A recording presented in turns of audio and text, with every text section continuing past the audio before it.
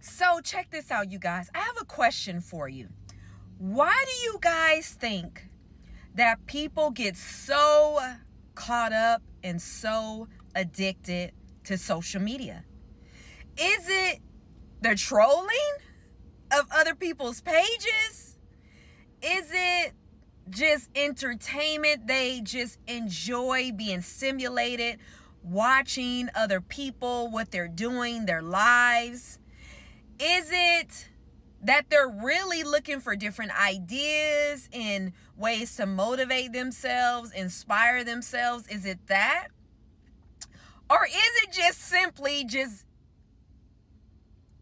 killing time, don't have anything else to do, and you just get so caught up and so addicted to social media because you look for that stimulant and you need to be stimulized, and you need that to just like binge watching, and you just need it to stimulate you.